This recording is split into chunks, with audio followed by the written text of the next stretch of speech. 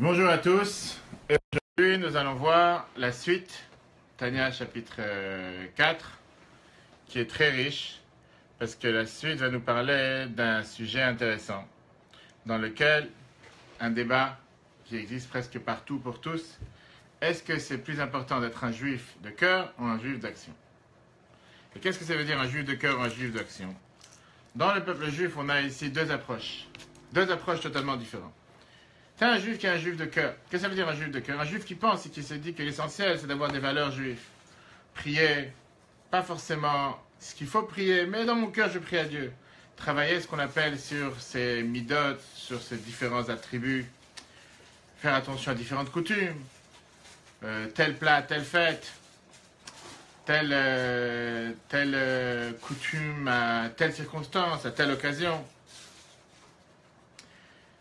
Et ils te disent que quand tu parles des règles de la loi ça ne me regarde pas trop.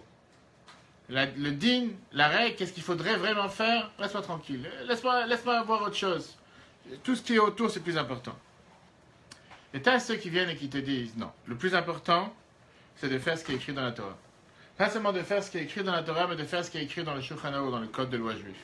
Fais pas ce qu'on veut. Il n'y a pas, j'ai un cœur, j'ai envie de faire les choses avec mon cœur, laisse-moi faire comme ça m'arrange. Non, il faut faire les choses comme la halakha te demande. Ce qu'on appelle faire attention avec la pointe d'un yud. Faire attention exactement à ce que la Torah te dit de faire. Et la question qui est demandée, quelle est l'approche la plus correcte, l'approche la plus juste? Certains qui vont te dire des êtres de lumière. Certains d'autres qui vont te dire quelle différence, qu'est-ce que je fais? L'essentiel c'est que j'ai un cœur juif. Mon cœur vit pour Jérusalem. Bientôt on va célébrer le jubilé de Jérusalem, les 50 ans de la réunification de Jérusalem, les 50 ans de la guerre des 6 jours, les 50 ans de la victoire. On va chanter tous les fameuses chansons de Jérusalem. Ah, est-ce que concrètement dans la vie de tous les jours je dois faire quelque chose? C'est pas important. Le plus important c'est ce qu'il y a dans le cœur, c'est ce qui compte. Aujourd'hui on va voir, le cours il est divisé en trois parties. Première partie, quel est le plus important pour la personne? Pour un être humain en général, la personne ou ses habits? Puisqu'on est dans le récit habits jusqu'à présent, puisque la dernière fois on avait vu que Dieu nous a donné à chacun d'entre nous 3 habits pour s'exprimer, qui sont 3 vêtements, pensée, parole et acte, qui expriment en général l'intellect et les sentiments. Là on va voir qu'est-ce qui est le plus important. L'intellect, les sentiments d'un côté, ou bien les habits de l'autre côté. Comment les exploiter, comment les exprimer. Et avec ça on aura la réponse. Qu'est-ce qui est le plus important? Être un juif de cœur ou être un juif d'action. Donc, première partie qu'on va voir, c'est qu'est-ce qui est le plus important? La personne en lui-même ou les habits qu'il met. Deuxièmement, est-ce qu'un homme limité peut forcément avoir affaire, un homme limité, est-ce qu'il peut avoir affaire avec ce qu'on appelle l'infini, qui est Dieu? Et troisièmement, pourquoi la Torah a été comparée à l'eau? Quel rapport avec l'eau et la Torah? Première question, est-ce que quelqu'un peut être président et avoir un costume à 450 €? Attends, est-ce que tu peux répéter les 3 questions? 3 questions, on a dit, qu'est-ce qui est le plus important pour la personne? Qu'est-ce qui est le plus important? Est-ce que c'est l'homme qui est le plus important ou ses habits? Donc quand on dit l'homme, on parle du cœur. Non, l'être, tout court, l'être ou les habits. Après, on va voir, comment est-ce possible que quelqu'un peut s'attacher à Dieu qui est infini?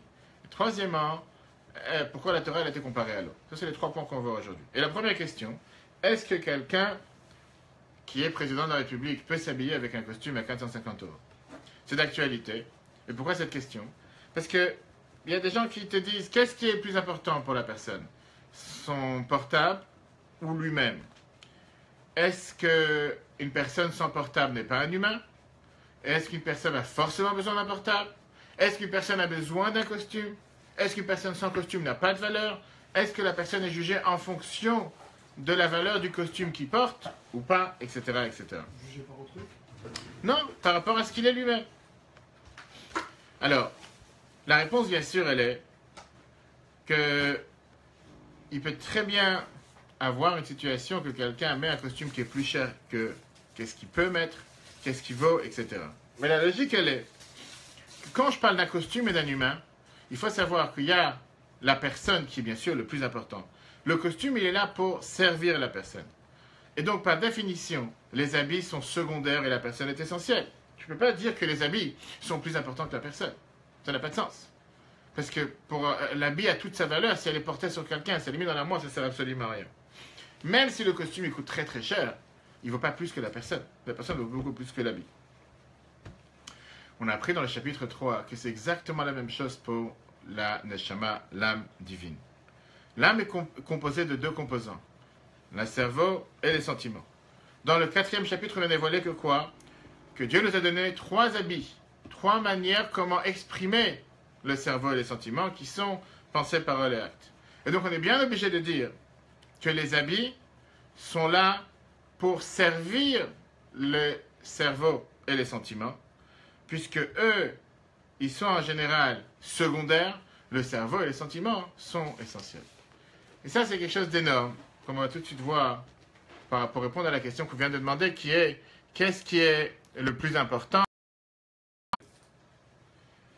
Le dilemme qu'on a posé à la question, qu'est-ce qui est le plus important? Est-ce qu'il faut être un juif de cœur ou un juif d'action? La différence, en réalité, c'est une différence qui est entre le cerveau et les sentiments et entre les habits. Un juif de cœur, qui est un juif dans le cœur, c'est un juif qui considère qu'il est un juif essentiellement dans son cerveau et dans ses sentiments. Mais ça s'arrête là.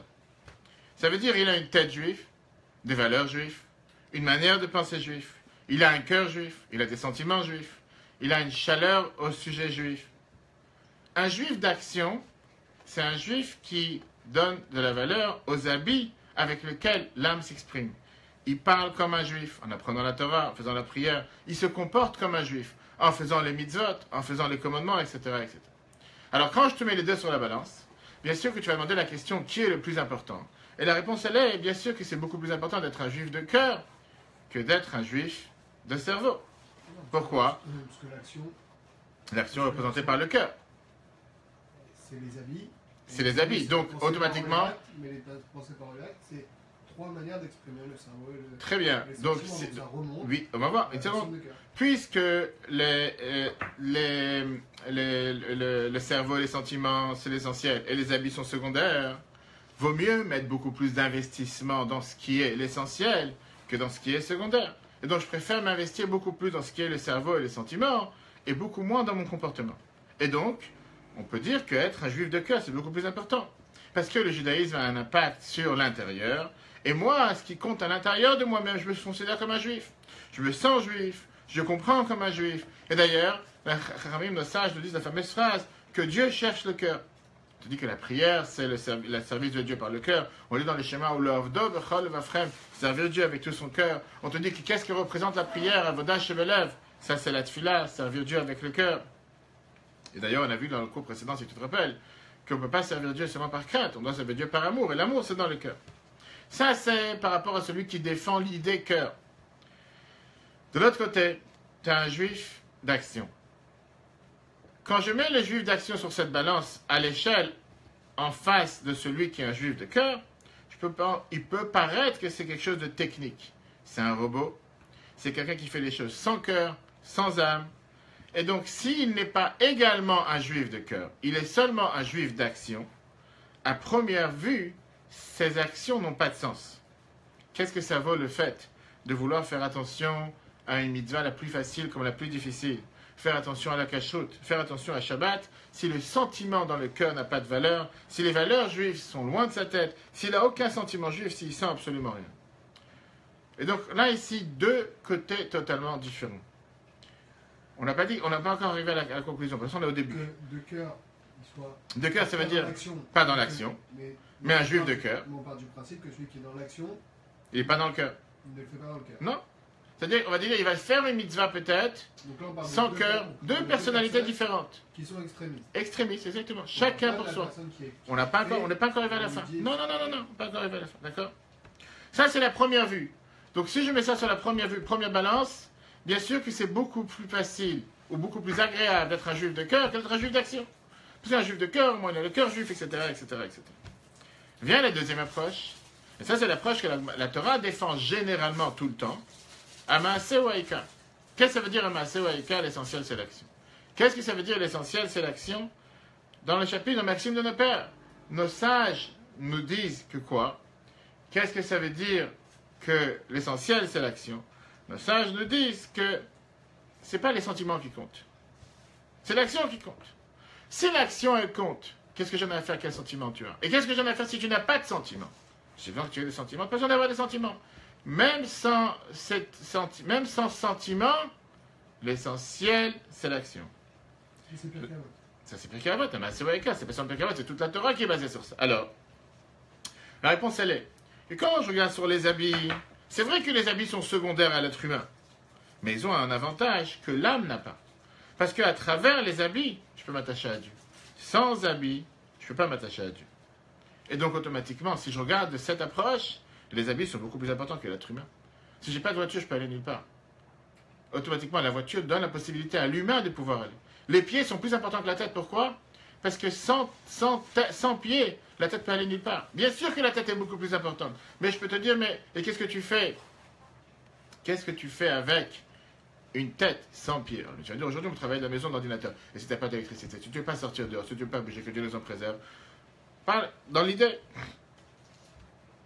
Et donc, le fait que j'ai les habits, je peux apprendre la Torah, je peux faire les mitzvot avec la pensée, avec la parole, avec l'action. La Torah est une partie de Dieu. Et quand j'accomplis la Torah, je m'attache à Dieu. Si je n'accomplis pas la Torah, je ne m'attache pas à Dieu. Et donc, d'après cette deuxième approche, il y a une qualité supérieure sur les habits par rapport à l'âme, qui est, l'âme en elle-même n'est pas connectée ouvertement à Dieu. Bien sûr que c'est une parcelle divine, mais sans plus. Tu as besoin de lui donner la connexion. Et donc, avec tous les meilleurs bons sentiments que tu peux avoir à l'intérieur de toi, qu'est-ce que ça vaut? S'ils ne sont pas exprimés. Alors que quand j'ai les habits, automatiquement, grâce à ça, je m'attache à Dieu. Pas seulement je m'attache à Dieu, c'est le seul moyen pour pouvoir s'attacher à Dieu. Et donc, ceux qui défendent cette cause vont te dire c'est beaucoup plus important d'être un juif dans les actions que d'être un juif dans le cœur. Parce que quand quelqu'un il accomplit les mitzvot avec la pensée, la parole et les actions, il s'attache à Dieu. Quand tu as seulement un sentiment juif, quand tu te sens juif dans le cœur, c'est peut-être quelque chose de très très bien, mais c'est pas ça qui t'attache à Dieu. Et si on parle ça dans la vie de chacun d'entre nous, dans la vie de couple, quand tu dis à ta femme je t'aime, ou tu dis je l'aime dans le cœur, c'est merveilleux d'aimer ta femme dans le cœur. Mais en quoi aimer ta femme dans le cœur, c'est quelque chose qui montre réellement comment tu l'aimes. Tu peux dire à ta femme du matin jusqu'au soir je l'aime, à ton mari je t'aime. Si tu ne montres pas et ça ne passe pas par l'action, ça n'a aucune valeur. Et donc, ces défenseurs de cause-action viennent et te disent c'est quoi? C'est bien gentil tes sentiments, c'est bien gentil toutes ces choses-là, mais le plus important, c'est les actions.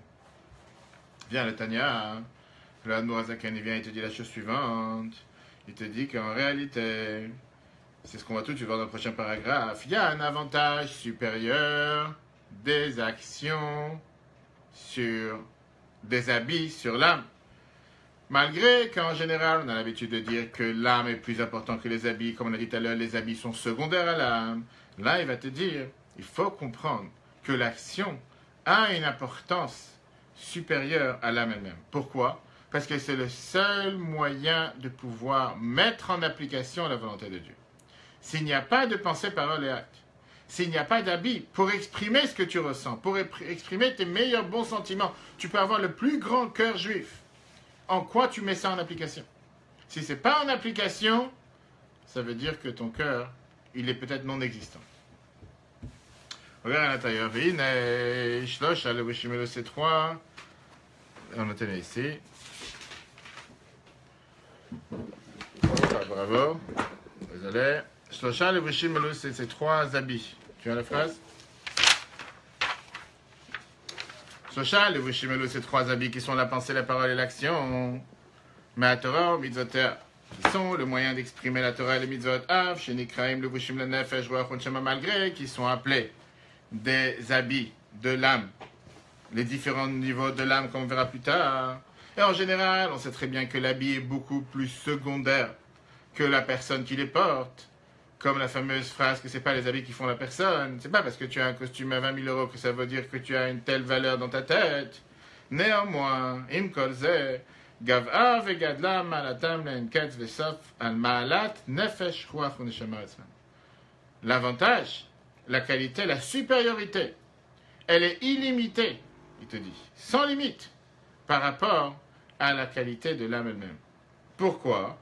Moi, j'ai tout besoin, c'est écrit ça dans les Zohar. Dans les Zohar, c'est écrit quoi? Qu'on vient de voir la Yula d'Abishon Bayachai. Dieu et la Torah sont un, forment une seule personne. La Torah n'est pas dissociable de Dieu, Dieu n'est pas dissociable de la Torah. Pérouche, ça veut dire. Que la Torah est chokhmato tzona shel HaKadosh Baruch Hu. La Torah, c'est la sagesse et la volonté de Dieu. VeHaKadosh Baruch Hu birvodo be'atzmo kol echad. Et Dieu, sa sagesse, c'est une seule chose. Je ne veux pas dire qu'il y a la sagesse d'une personne d'un côté et la personne de l'autre côté. La Torah, qui est la sagesse de Dieu, forme une seule personne.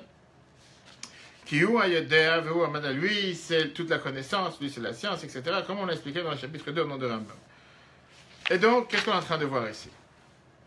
On est en train de voir comme quoi l'Admour Azaken, il commence, première approche, à te dire que c'est bien beau d'avoir des sentiments, c'est bien beau d'avoir un juif de cœur, mais si ça ne passe pas par l'action, je ne sais pas qu'est-ce que ça veut dire être un juif de cœur. C'est bien, mais est-ce qu'il ne manque pas l'essentiel? De l'autre côté, on n'a pas vu le point inverse, d'être seulement dans les actions sans cœur, on n'a pas encore parlé de ça.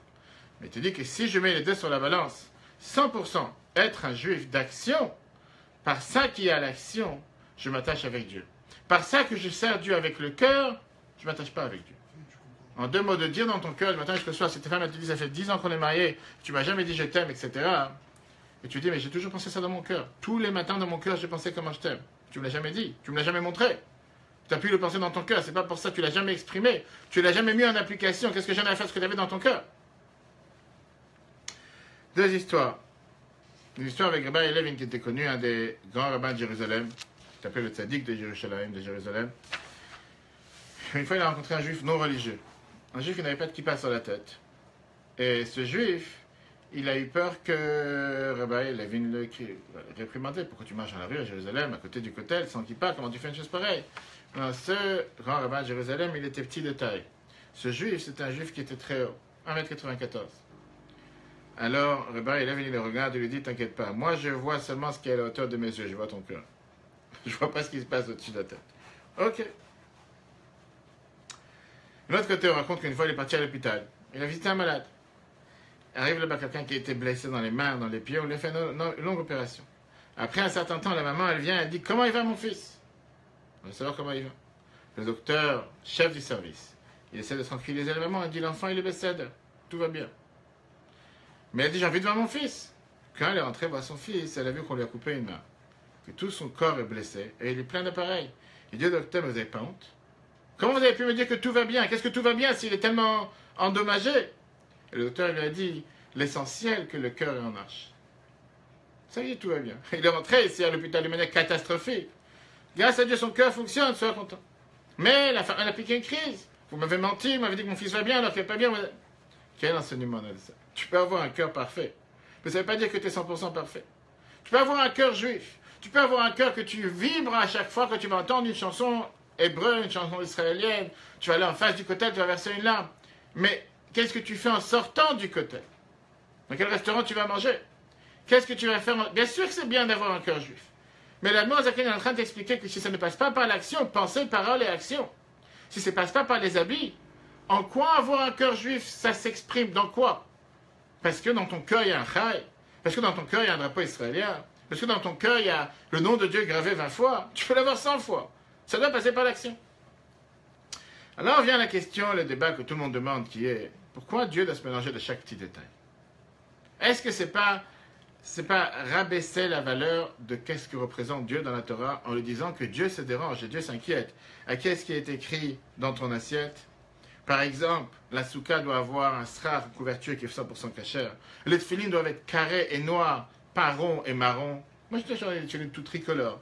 Quelqu'un dit, moi j'ai envie de faire les tefilines en fonction du drapeau d'Israël, peu importe.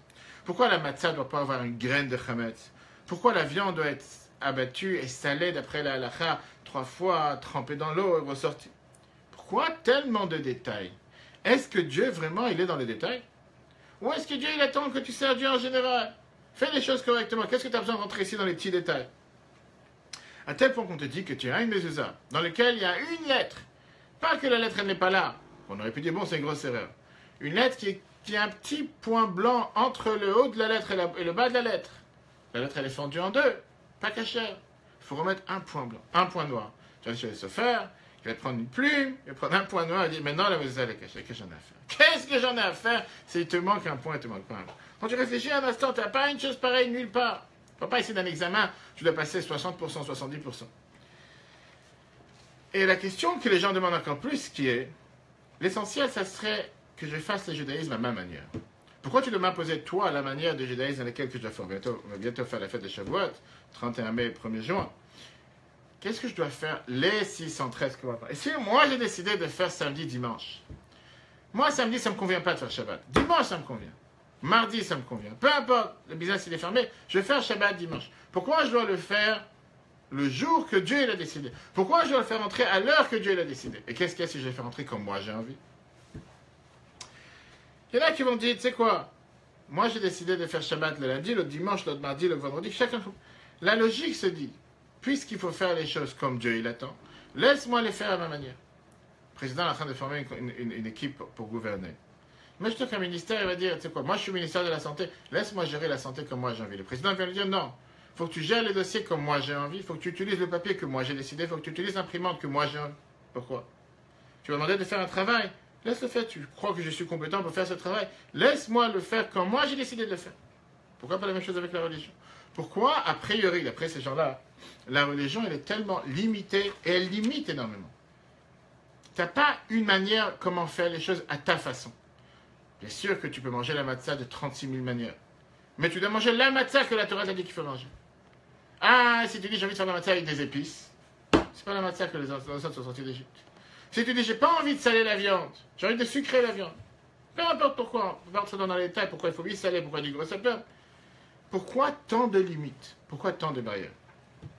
Et la question, elle est beaucoup plus profonde que ça. Dieu, il est illimité.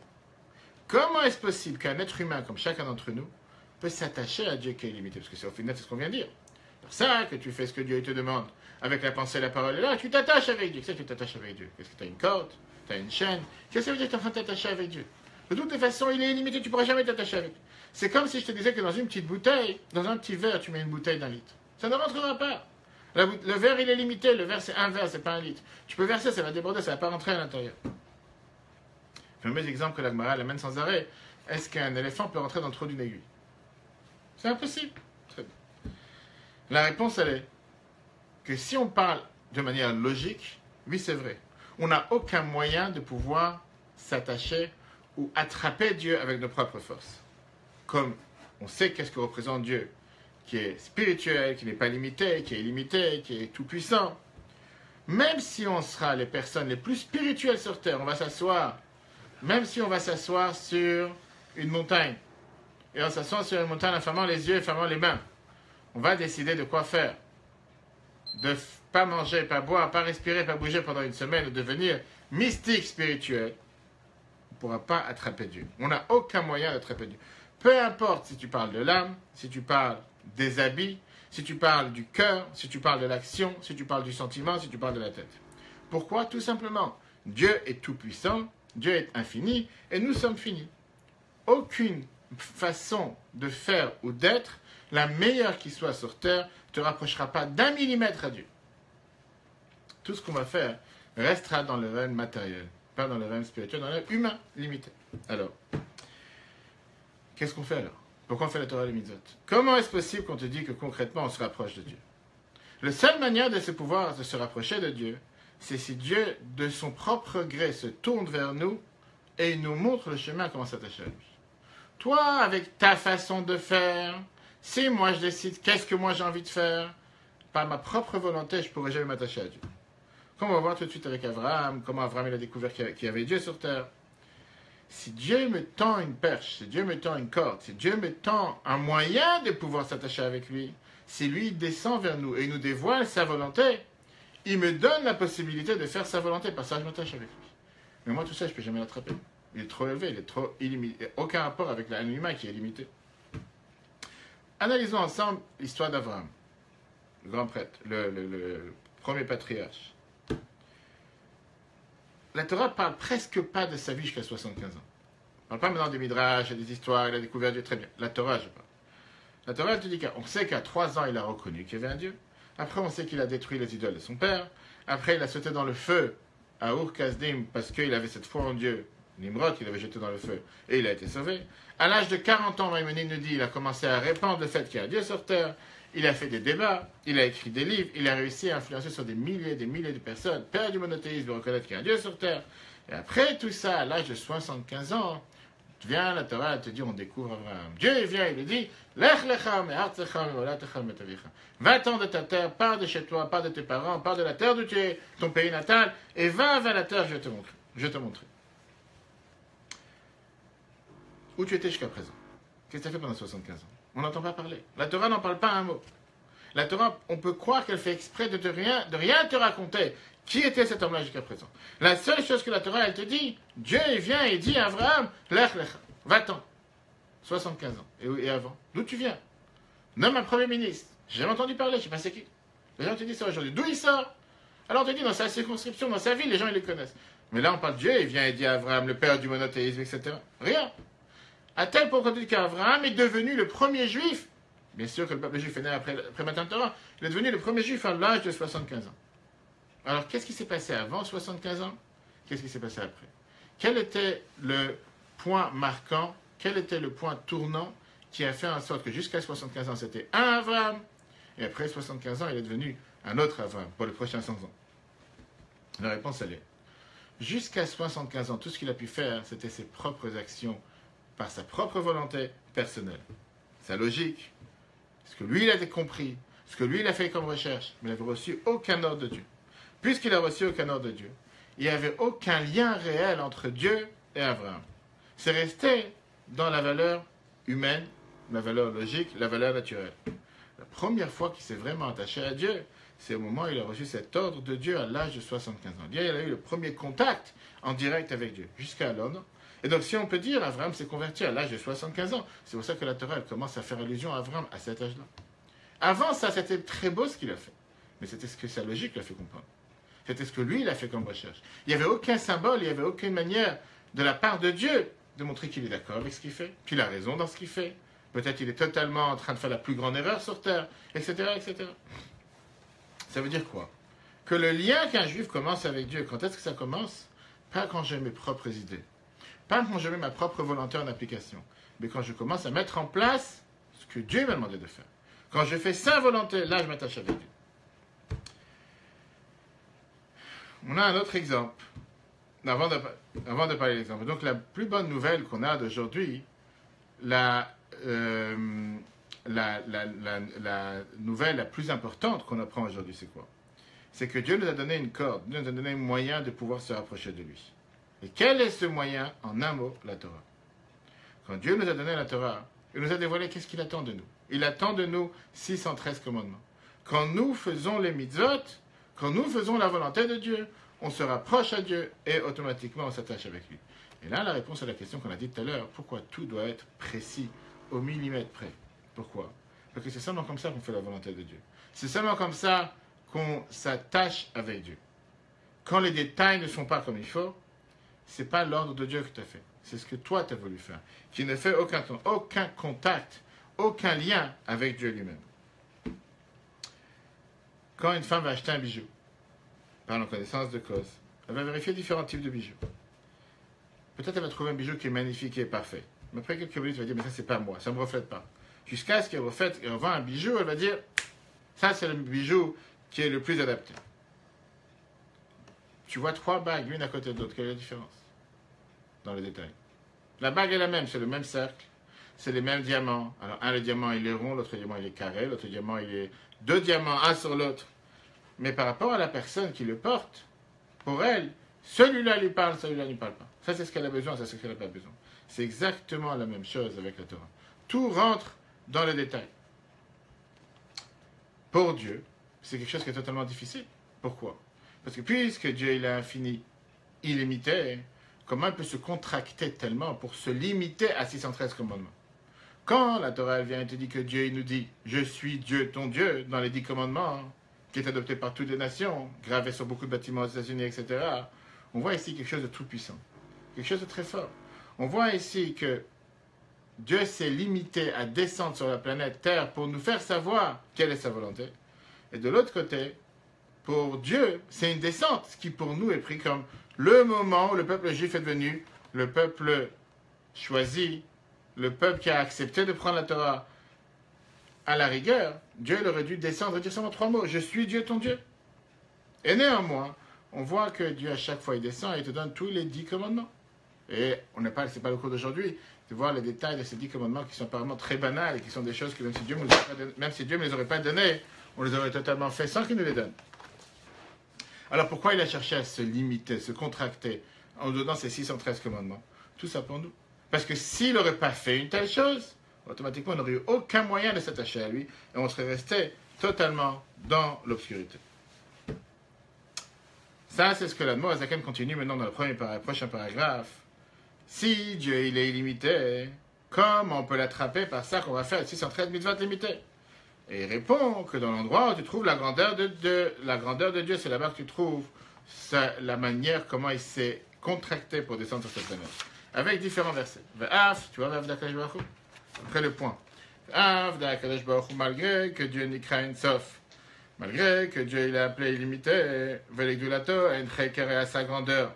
Il n'y a pas de limite. Velet, Marshavat Fisabeklal. Tu veux que je te montre? Velet, Marshavat Fisabeklal, il n'a aucune pensée qui peut le comprendre et qui peut être en contact avec lui, puisqu'on ne peut pas comprendre réellement qui est Dieu. Vechen, Birtsono, Vechormato est pareil, avec sa volonté et sa sagesse. Qui est directif, comme c'est écrit, En Chekel et Dvonato. Que malgré que tu vas essayer de faire des investigations, d'essayer de chercher pour comprendre qui est Dieu, tu ne vas pas pouvoir le comprendre. Uktiv, et comme c'est écrit dans un autre verset, Achek, Ereloatimsa, si tu vas faire des recherches pour ça, pour comprendre qui est Dieu, est-ce que tu penses que tu vas trouver? Ou bien, Ktiv, c'est écrit dans un autre verset, Kilo, Marchevotai, Marchevotechem, que mes pensées ne sont pas vos pensées. Et donc, après toutes ces preuves et tous ces versets qui sont écrits dans la Torah, comment la sagesse humaine peut comprendre la sagesse de Dieu? C'est ça que les sages nous ont dit. Dans l'endroit où tu trouves la grandeur de Dieu, là-bas tu trouves comment il est humble, comment il se rabaisse, comment il descend, jusqu'à pouvoir donner la capacité et la possibilité à l'humain de pouvoir l'attraper, de pouvoir s'attacher avec lui. Dieu a contracté à Kadesh Baruch Hu, Dieu. Retenant sa volonté et sa sagesse, dans ces 613 commandements de la Torah et dans leur loi. Ou Betiruf et Otiot Tanach, et en composant toutes ces lettres de la Bible, de la Torah, Nevi'im et Ktuvim, avec tous les différents mots et toutes les différentes lettres. Ou Drashaten, avec tous les commentaires qu'il y a dans les Haggadot et Midrashim de Chachamim Nozal et de Chachamim de nos sages. Pourquoi il a fait une telle chose?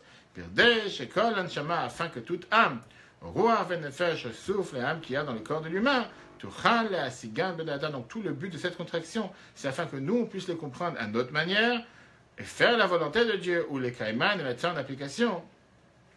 Tout ce qu'on peut faire avec la pensée, la parole et l'action. Et par ça, Titlabesh va s'habiller l'âme, avec ses différents 10 attributs, dans ces 3 habits, qui sont la pensée, la parole et l'action. Donc avec ça, l'Admor Zaken il t'explique. Comme quoi, que tu veuilles ou pas, si tu cherches et tu veux pouvoir t'attacher avec Dieu, la seule manière de le faire, c'est en mettant en application ce que lui t'a donné à faire. Pourquoi? Parce que c'est le seul moyen de t'attacher avec lui. Sans ça, tu ne t'attaches pas avec Dieu. Sans ça, tu ne peux même pas t'attacher, tu ne peux même pas être proche de Dieu. Le seul moyen de pouvoir être proche avec lui, c'est si tu fais ce qu'il t'a demandé à la lettre. Quand un chef cuisinier te demande de faire un gâteau, et il te dit que ce soit du citron et de la vanille, et toi tu as décidé de mettre du caramel à la place, personne n'a dit que le gâteau il est mauvais. Le gâteau il peut être très bon, mais ce n'est pas le gâteau qu'il t'a demandé. L'écran 27 en papier. La réponse est que, qu'on a dit la dernière fois, halachiquement parlant, la personne n'a pas fait la mitzvah. Tu ne peux pas lui enlever la douleur, l'épreuve, les difficultés, tout ça, il est récompensé pour tout ça. Mais concrètement, la mitzvah il a fait. Est-ce qu'elle a plus de valeur que celui qui a fait? C'est pas plus de valeur, est-ce que tu as fait ou tu n'as pas fait? C'est le cours qu'on a vu lundi soir, je ne sais pas si tu as vu le cours de lundi soir. Est-ce que Dieu cherche l'effort ou est-ce que Dieu cherche l'excellence? C'est le cours de lundi soir. Concrètement, si je dois mettre sur la balance, au jour d'aujourd'hui, il a fait cette mitzvah ou il n'a pas fait? Il n'a pas fait. Il a un blanc, l'autre il a un. Mais c'est pas que ça qui compte. Il y a tout le reste, il y a tous les alentours, il y a tout ce qui est tout entourage. Et avec ça, on va terminer avec une fameuse histoire qui racontait une fois un shliach Chabad en Australie, quelqu'un lui a demandé pourquoi la Torah est dans les détails. Quelle différence si j'ai fait les choses de cette manière ou j'ai fait les choses d'une autre manière? Et il n'a pas reçu de réponse. Une semaine, 2 semaines. Comme dans l'habitude, tu appelles les gens 1 fois, 2 fois, 3 fois, 10 fois, tu laisses des messages, tu envoies des emails. Jusqu'au jour où quelqu'un a besoin de toi, il se rappelle qu'il faut te rappeler. Mais en général, t'es pas rappelé. Ça arrive. Bref, il rencontre un jour et fait pourquoi j'ai pas reçu de réponse de votre part? Et il lui dit, tu sais quoi, je t'ai envoyé un email plusieurs fois. L'email, il est revenu. Et quand j'ai regardé dans l'email les détails pourquoi il est revenu, j'ai vu l'adresse que tu m'as donnée. Il manquait un point dans l'adresse. C'était écrit monsieur tel, arrobas, etc. Mais il manquait un point au milieu. Et pour ça, l'email n'arrêtait pas de venir. Et moi, je me suis demandé la question. Il lui dit, si tous les détails sont là, quelle différence si un point il manque? Un homme normal n'est pas capable de comprendre. Je t'ai écrit presque la même chose. Je n'ai pas écrit tous les détails. Imagine-toi qu'à la place d'un email, tu envoies un courrier. Et à la place d'écrire Avenue de la République avec un E à la fin, tu as écrit Avenue de la République sans E. C'est fini avec un U. Tu penses que le lettre va pas arriver? La lettre va arriver. À part s'il y a des gens qui ne savent pas lire, en général, même République avec E sans, ils ne font pas la différence. Pourquoi quand j'ai envoyé un email, parce qu'il manque un point, il y a une différence? Quelle différence qu'il manque le point par point? L'idée, elle est là. La personne est là. La même chose avec le Torah. Quelqu'un de normal ne peut pas comprendre pourquoi on fait attention à tellement de petits détails. Mais Dieu qui comprend quelle est la manière avec laquelle on peut s'attacher à lui, Dieu, il sait valoriser le petit détail. Oui, 6 heures entre le lait et la viande et pas 5h30. Oui, la matzah sans un grain de chamet. Oui, de faire attention, le Shabbat rentre à telle heure et termine à telle heure. Nous, on n'est pas capable, mais Dieu te dit, c'est la manière que moi j'ai décidé que je veux que tu t'attaches avec moi. Tu peux faire autrement. Tu peux décider de t'attacher différemment, mais à ce moment-là, tu ne t'attaches pas avec moi. Tu peux choisir un bijou pour ta femme, mais si ce n'est pas ce petit détail qui fait la différence, parce que c'est de l'or rose au lieu de l'or blanc, au lieu de l'or argent, ou parce qu'il y a la couleur bleue qui est sur la pierre, va comprendre les détails. Qu'est-ce que tu prends en tête? C'est les mêmes. Pourquoi celle-là, elle est à 1500, celle-là, elle est à 1000? C'est les mêmes pierres, les mêmes. L'autre dit non, parce que dans la fabrication, là c'est 18 carats et là c'est 14 carats. Et alors, tu vois, où c'est écrit 14-18? C'est ce que la personne te dit.